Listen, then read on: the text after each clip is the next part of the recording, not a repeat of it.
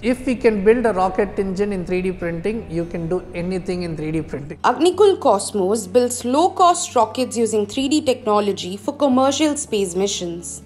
They design, manufacture, test and launch orbital-class rockets for micro and nano satellites.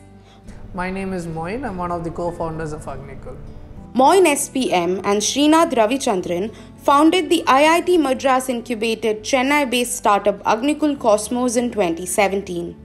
Since then, they have launched India's first ever factory capable of manufacturing 3D printed rockets, inaugurated the company's first ever launch pad designed and operated by a private player, and successfully completed the flight acceptance test of their 3D printed rocket engine. So what makes their 3D printed rocket special? The entire rocket engine is a single component.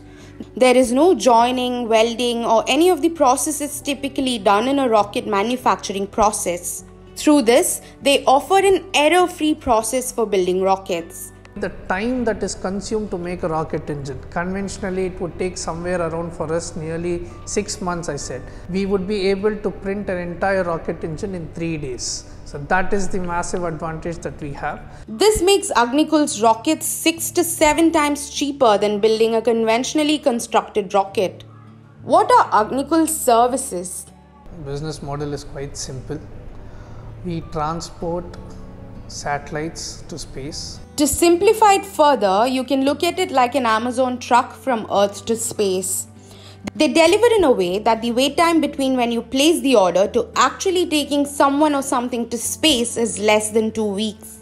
Basically, Agnikul Cosmos wants to simplify access to space. Here's why. Best part is we want to democratize space. And which means there are multiple industries that are trying to use space as a platform. If we have an ability to launch once in every week, I think we would be opening space for all. When you open space, what you get is data. And today data is the next big thing in the entire world. So once data is provided, you can make better decisions. There are insurance companies that will take data from space, right? It's basically called as Earth observation or imagery. Today there are insurance companies that are trying to take images and trying to predict the yield that might be coming out, and this helps them to even give loans. But today it is still happening on a B2B level. Imagine if this could be at a smartphone level. Even a farmer is getting an opportunity to see what is the probability of the yield. So this will allow him to make informed decisions. This would not only help him to understand about the yield, but also certain other factors such as the weather that will be down there.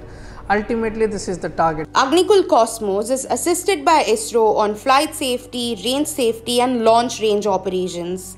It's a good time to be in India for space. We see almost nearly 60 to 70 companies having a space startup. Even if 20% work out of that, will be a powerful space economy in the next 2 to 3 years. Do you think space will become more accessible and affordable in the future?